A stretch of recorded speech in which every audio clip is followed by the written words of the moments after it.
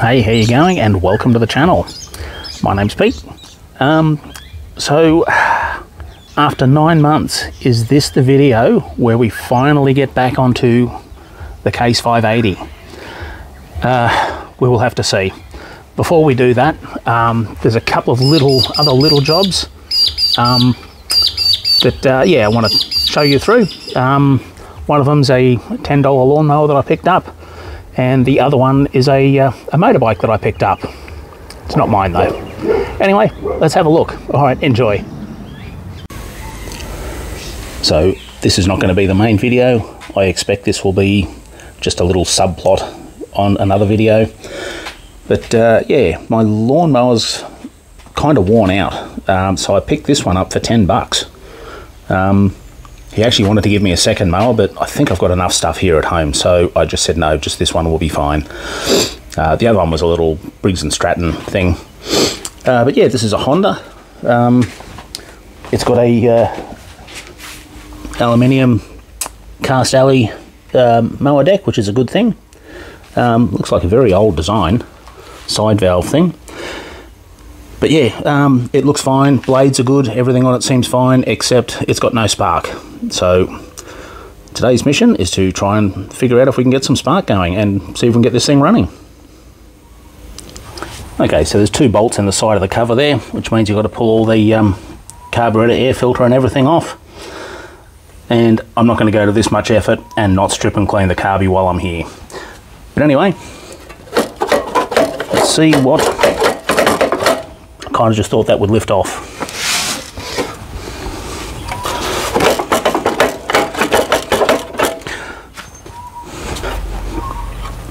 Okay, so you've got to pull the recoil off, and then that allows you to tilt that back. A couple of little hooks under there. And it looks like one of those bolts is too long and it's been hitting on the cooling fan. So that's something else to be looked at. I'm guessing this will have points because the coil seems to be underneath the flywheel. I may be wrong, but yeah, let's get it off and see what we find. Okay, there's a sticker on the side here that says don't hit the flywheel with a hammer, which I kind of get it. There might be a magnet inside there that's just glued in position. It does have the 3 extraction bolts on the top there, but I don't have the extractor tool with me. So I'm just going to try and gently lever this. That wasn't it, no.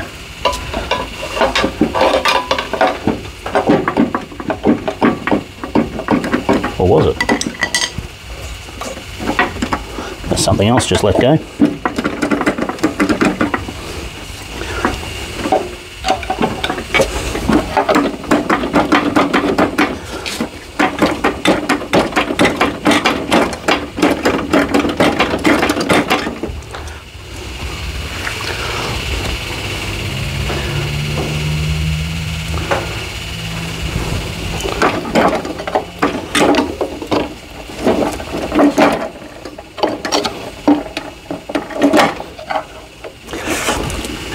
Very nervous about this. I would like to get the right tool for the job, which I have at work. I just don't want to go into work just yet.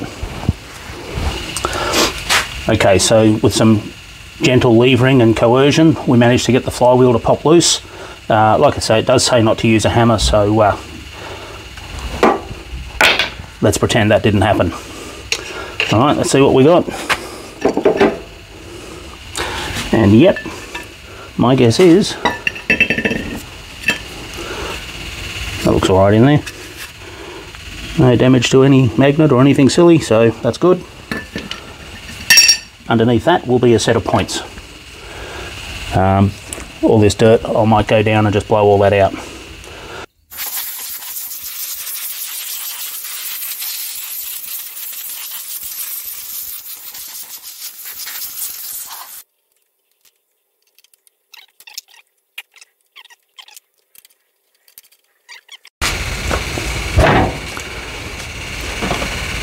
I assumed it would have been a case of dirty points, but I'm also noticing when it goes over the cam lobe there, they are barely moving. So I would say fairly well out of adjustment as well. So readjust the points and see if that makes a difference. And I'll clean them while I'm here, silly not to. Okay, so I've readjusted that so that we have definite movement there. We've got clearance in there and we have an open gap there. Next step, I'm just going to clean it. I've got some sandpaper here, which if you have a points file, it's so much better. This can leave residue behind, or not residue, but bits of grit, and that's going to also mess things up a bit. But for initial, it'll do.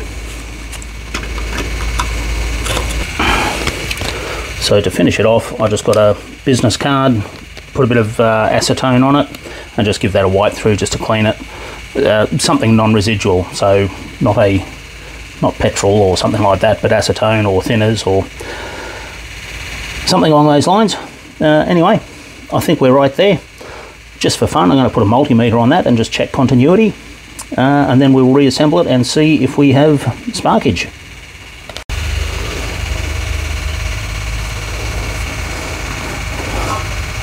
So it's open and closed. Perfect continuity, almost. And open. Alright, that's a good thing. Let's put it back together. I'll do my best to show you, but I'm not sure if spark is going to show up on the camera.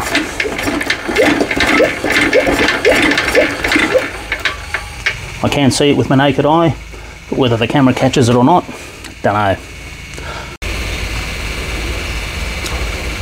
Okay, so we've got reliable spark. I am a bit concerned about all this residue here, so I'm just going to check the tension on the head bolts. I will rebuild the carby. If I find something, I'll show you, but otherwise I'll just rebuild this, put it all back together, and we'll give it a go. Alright, so it's all back together. The carby was pretty clean, not too much debris inside there at all, to be honest. Also the spark plug was wet, which kind of indicates that it was getting fuel. The only other thing I did to it, this bolt here I think was a little too long. It was interfering with the blower fan in there, the cooling fan. So I've just put a couple of washers under that just to space it up a bit. I haven't pulled the cord yet. I have checked oil, and oil is good, but it looks a bit old. So I'm going to give it a go. If it fires up, then I'll shut her off and we'll change the oil.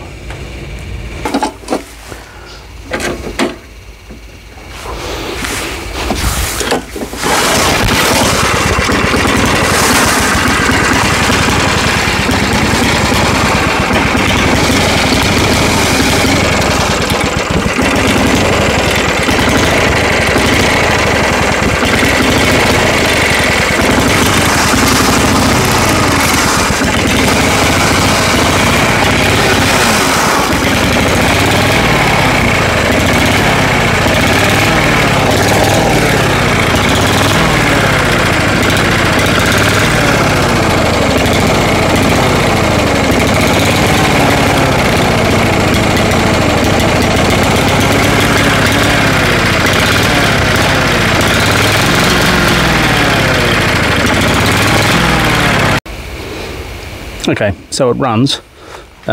Needs a little bit more tweaking with that carburetor and the engine shutoff. That's in the shutoff position, and that seems to be where it runs the best, although it's not getting revs. It sounds like it's kind of starving for fuel. Anyway, I'll check it out and see what's going on. Based on a recommendation from my friend Steve at Steve's Place Down Under, I've lashed out and bought myself one of these ultrasonic cleaners, and I'm just trying it out on the carburetor off that Honda lawnmower, and I can see that there's a bit of gunk coming off it already, which is interesting. Got it set for 10 minutes. We'll let it run and see if it makes a difference to how this engine runs. Okay, so 10 minutes has gone through.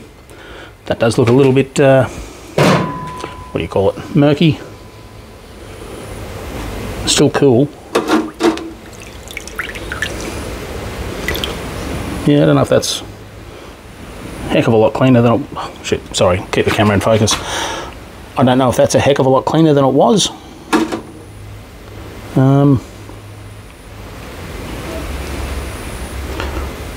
No, I might give it a bit longer, I think.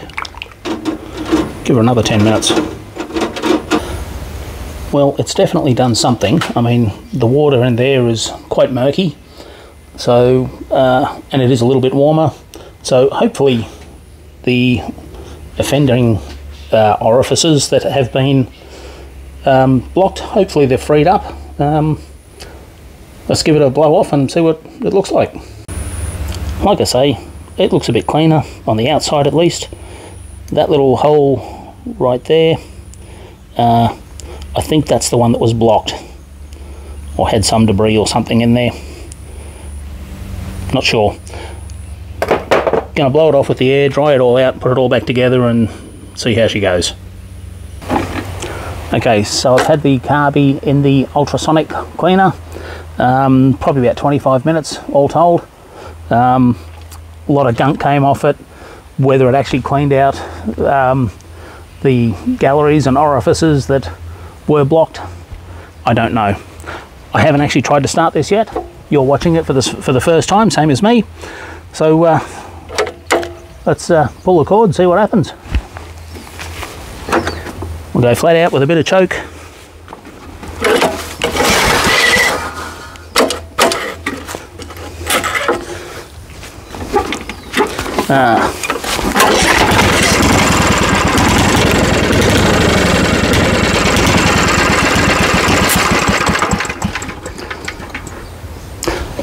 So far about the same as it was.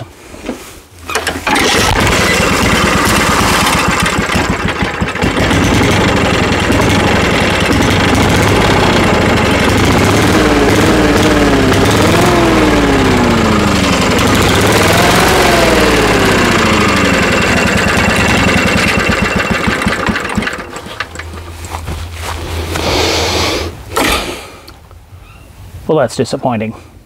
Pretty much no difference to the way it was before I spent $100 on that ultrasonic cleaner. Genuinely not sure what the next step is. Maybe I'll try swapping out the carby with something else I have around. I'm not sure. I'd much prefer to get the genuine carby running properly with it. I don't know.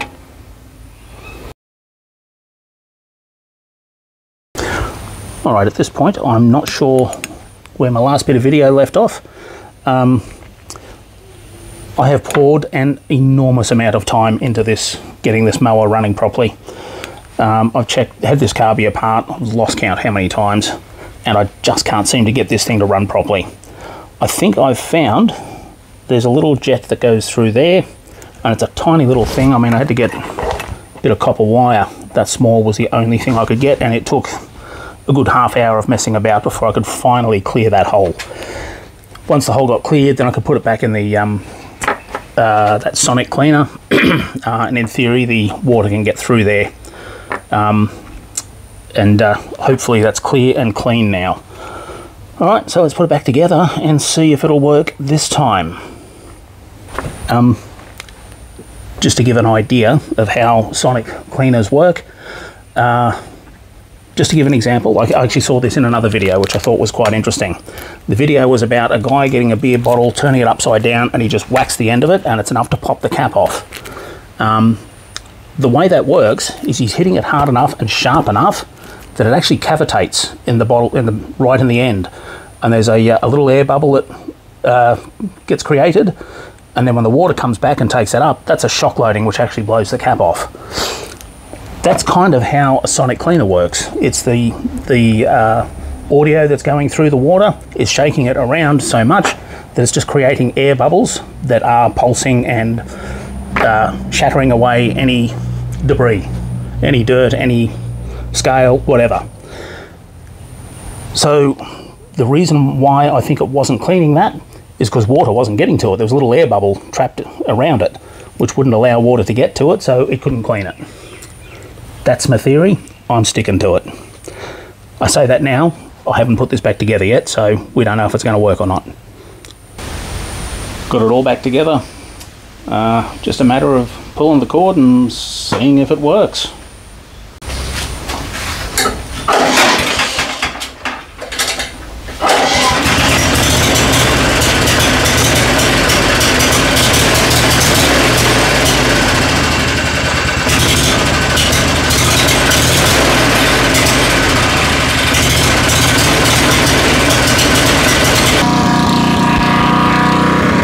So there we go, seems to be running properly, although it's set up as a mulching mower and it's not working properly, that part of it. But anyway, the motor's running, yay! I modified the little cover plate at the back and that did a fantastic job. I got a good part of my lawn mowed, so happy with that. Problem is I had to move some stuff around and then I went to start it again and yeah, that's your showstopper. So I had to go back to the old mower. Still works, but the blades are worn out and it leaks oil everywhere and, well, you know, more jobs to fix. But the outcome is, yeah, this is a good machine. Seems to run just lovely. What I find, I'm guessing the needle and seat's not working properly because it's like it's flooding the whole time when you first start it, and when it kind of consumes a bit of fuel and brings the level down to about right, that's when she kicks off and just runs beautifully. So anyway, probably need to get another carb or needle and seat or something for it. But yeah, it's a good thing. Okay, so a very short little video here, interruption maybe in another video.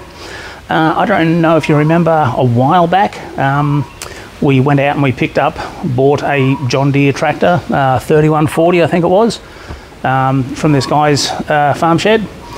Actually, right now I will see if I can find that video and I will post the video of us driving that thing out of the shed.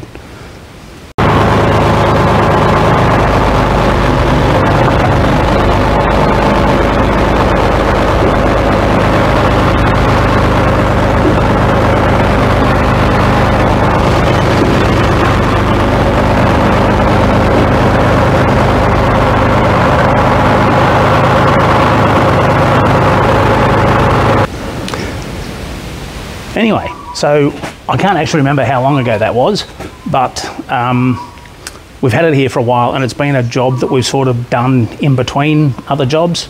And our painter here has also been over it and it looks a bit different now. So let's give you a look over it. Okay, here she is, the fresh coat of paint. Another couple of little things we did. One of the rules here in Australia is if you tow something behind a vehicle, it has to be registered. But if you tow it behind a tractor, then it's classed as an implement of the tractor and its registration is covered by the tractors.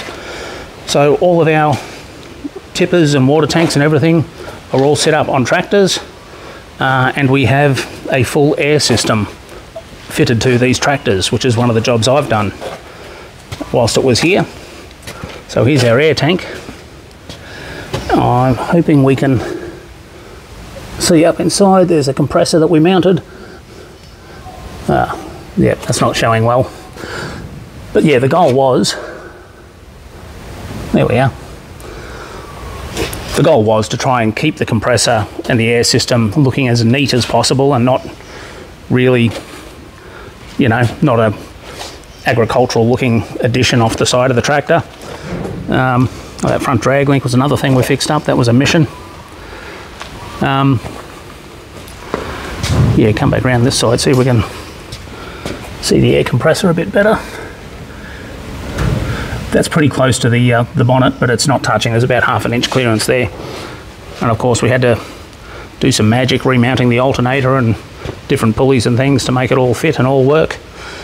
Came up reasonably well, I think. There was a fault with this machine, which is why they stopped using it. I have been over it as much as I can, like I've done a full service on it, and all new wheel bearings. I've had that whole front axle apart and redone that. Driven it extensively. I cannot get it to fault. Not saying there isn't a fault, I just can't find one. Without being able to find one, it's hard to fix. So this little guy here, just going back to the air system now, sorry. This guy here, this plumbs into where the bleed valves used to be on the brakes. So one either side, and that tees up into this, and that's like a treadle valve. So that's your air system. So when you put your foot on the brakes normally, that opens this up and supplies air to the appropriate service port. And the boss likes to have a hand actuated brake lever as well. So yeah, anyway, that's all that part. But anyway, yeah, I just thought you might be interested in seeing how we got on with it. Hope you enjoyed. Not sure if I even did a video about this. I may have mentioned it in one of my earlier videos. This motorbike that I got, geez, it'd be about a year ago, maybe 2 years ago. Yeah, so I sold this to my brother down in Brisbane, and he's had it for that time. He's done some pretty epic trips on it, to be honest.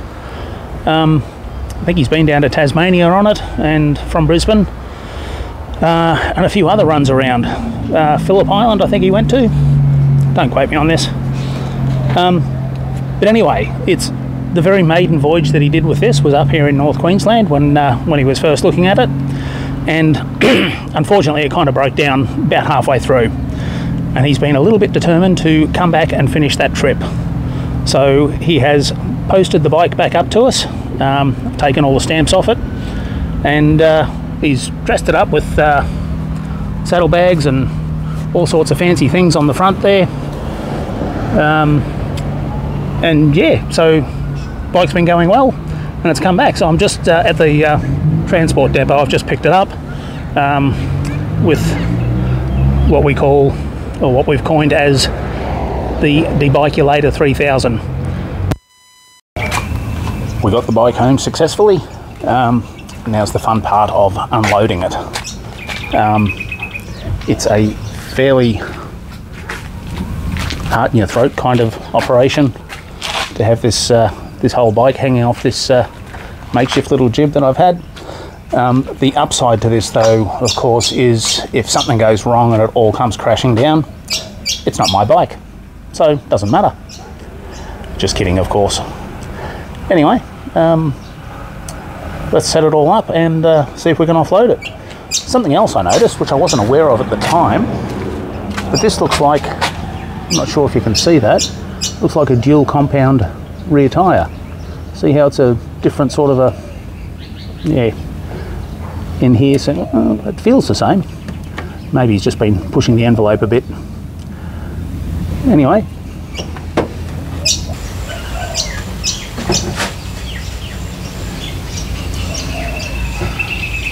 Now the scary part.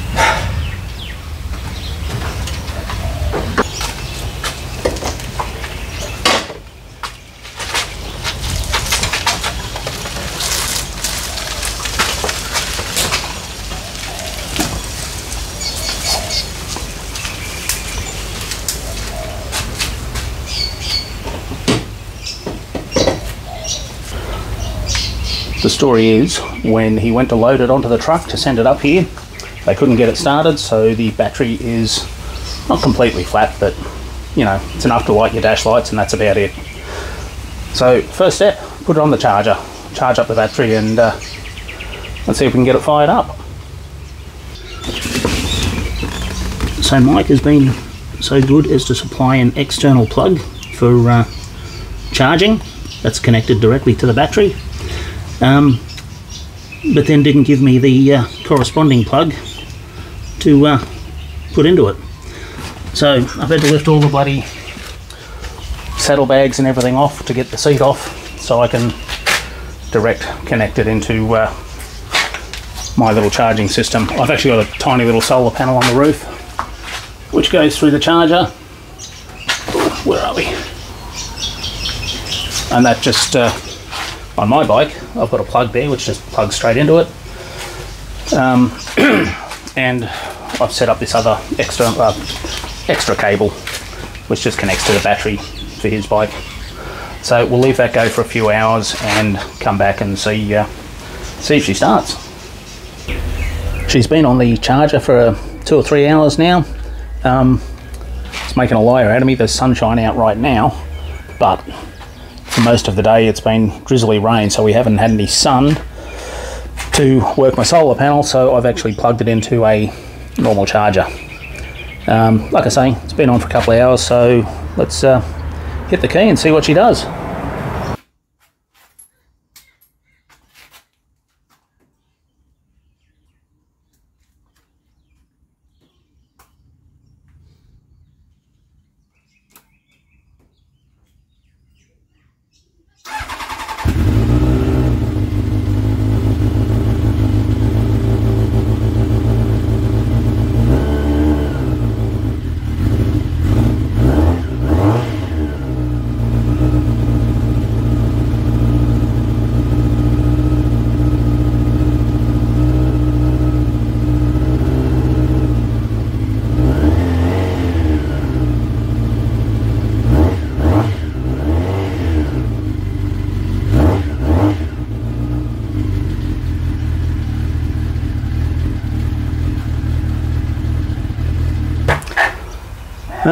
Okay, so that started and ran beautifully. I think it's just a case of my brother doesn't know how to ride a motorbike properly. Anyway, I'm happy with that. I will take it off this charger because now we know that it works, and I'll just put it back onto the solar charger and can maintain its battery level as it sees fit. But anyway, there we go. It's a good thing. I should probably also mention, I know this is a little bit, you know, negative against myself. I love my bike. I absolutely love my bike, but the sound this thing puts out is just awesome. I love the sound of these older four-cylinder sport touring bikes. They just have a note to them that's awesome. But that's, you know, personal opinion. Anyway. Okay, so it appears our 9-month interlude seems to be at an end. We're now working on the backhoe again. First job I think we're going to do, I've got the new thermostat here. So need to pull all the side off this, drain the coolant out again, and fit the thermostat.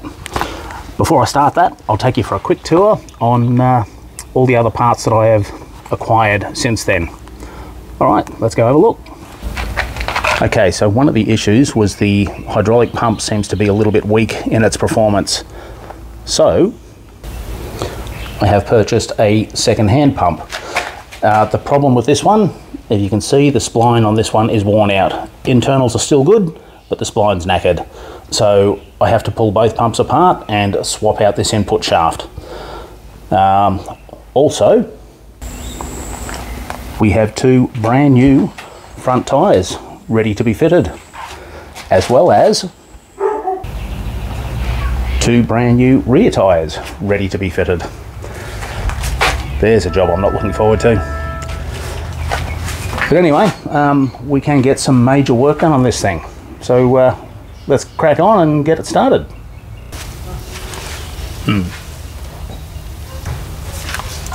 What might have been ideal is if I had these loader arms up in the air, locked up in the air. Wondering if I should do that. It's a lot of messing about trying to put a battery back in it. No, I'll work around it. Actually, no, I won't.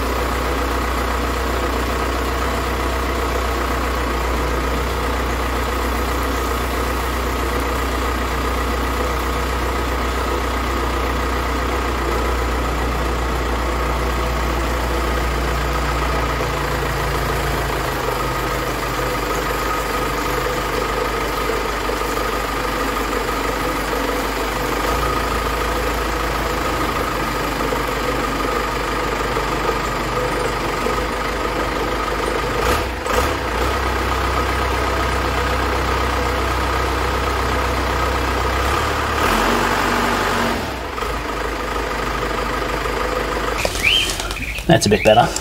Alright, now where was I?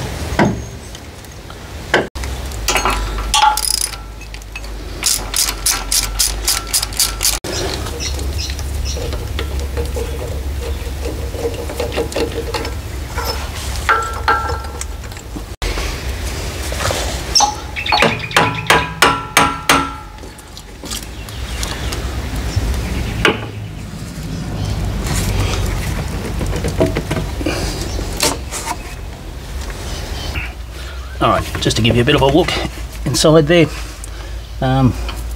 here's our new thermostat. It's got a little tag, a location tag, but can't really find anything in there to locate on, so I don't know if that means anything. Normally I like to put these to the top because that's kind of your bleed, what do you call it, bleed valve thing. Alright, just to give you a quick look inside, here's our nice new shiny thermostat and our brand new seal. This has a location tag on it, but it doesn't line up with, I can't find anything there for it to line up with. There is in the other part, there's a little cutaway at the top there, which I expect makes room, or supposed to make room for those little poppet valves.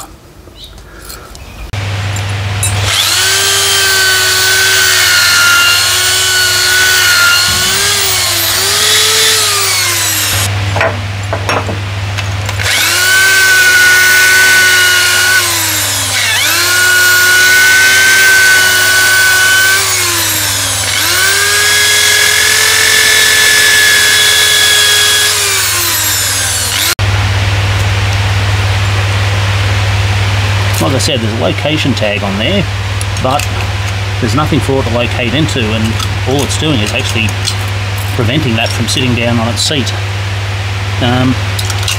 So I think the solution is, I'm just going to nip that off, and that O-ring or seal, whatever you want to call it, fits inside, and that should seal all of this up. Pretty hesitant to put that in dry. Don't know that I have any Silastic or silicone or RTV, so I do have rubber grease here somewhere, so maybe I'll have a look around and see what I got.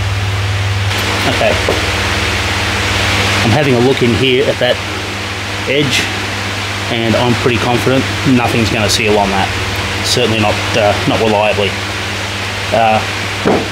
So even with grease or something like that, it's not going to seal.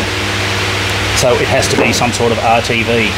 I have this, which I found, and that is mostly gone off. Somewhere about there is a tiny bit of stuff that hasn't gone off yet, so just going to cut this open, squeeze the last bit out of it, and yeah, hopefully that'll work. Clean it all up with a bit of acetone first, of course.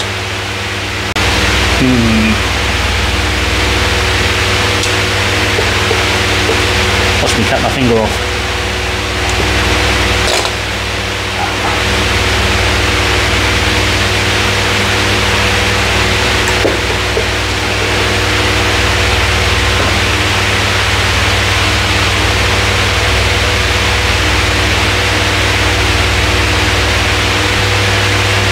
Alright, let's get it together.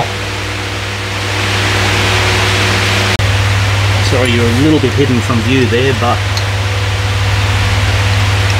at the moment, and I don't mean to be rude, but I think it's more important than I see more important that I see rather than you.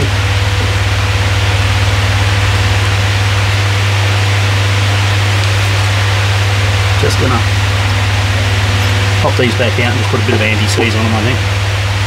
I don't know why I didn't do this last time, but they were dry, so.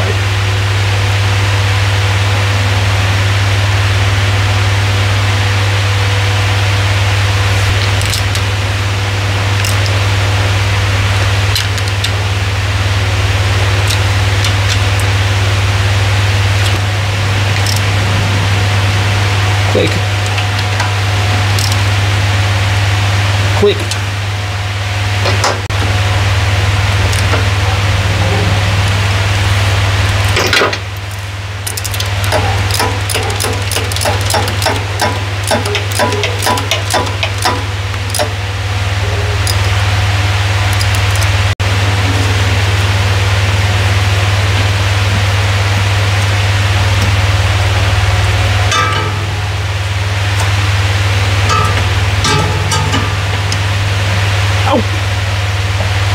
Don't put your finger in there.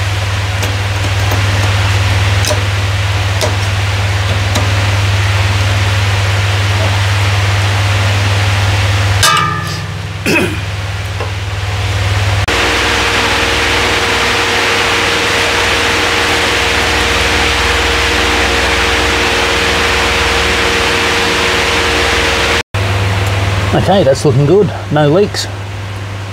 Not that there was ever any doubt. I'm not going to start it just yet. I don't want to pressurise it until that RTV has had a chance to go off. To be completely honest, I probably shouldn't have even put coolant in it just yet. But it's there now, it's done, and it's not leaking, so it'll be fine.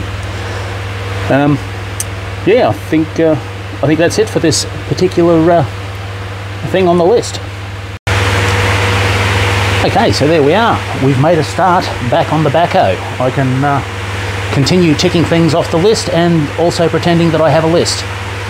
Anyway, yeah, we'll wrap it up here, I think. This video is probably getting a little bit long with all the other bibs and bobs I've got on there. Thank you so much for watching. Appreciate that. Hope you enjoyed it. And I will see you next episode when it'll be back on Project 580. Alright, thanks. See ya. Actually, one last little thing just before I go. Just a bit of a follow-up, if you will, on a couple of the other jobs I've done. So the aircon in the truck, oh God, you've no idea how nice that is. But like I said in the last video, that compressor is making noise. I've spoken to my friend who is a certified aircon guy, and he said, yep, it's a time bomb, it's about to blow up. So I have purchased another compressor to go on that. Let me know if you want me to film that. It's just going to be taking that old compressor off, putting a new one on and regassing it. Probably not that exciting. Up to you, let me know. The other thing, the excessive heat that was in the diff. My curiosity got the better of me, so I did pull that diff back out again just to make sure, you know, just to recheck my work, because it was too hot for what it should have been. And everything was perfect. There was absolutely nothing wrong whatsoever. It was just the gears bedding into themselves, I believe. Again, I'm not 100% sure. I can tell you though, with more use, it has settled down and it doesn't get hot anymore. So yeah, that's good news there, I suppose. Alright, thank you again. See ya.